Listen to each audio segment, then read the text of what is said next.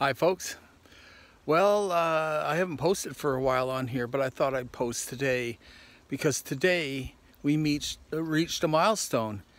On this post down here, it tells us that we've passed our 700 kilometer mark. That's 700 kilometers from Biarritz in France to where we are now, and 165 kilometers from Santiago.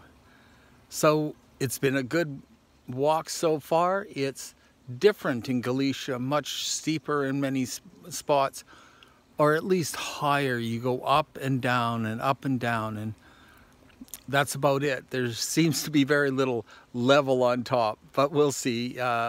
We'll continue on, and probably in 8 or 9 days reach Santiago. Take care now, and buen camino.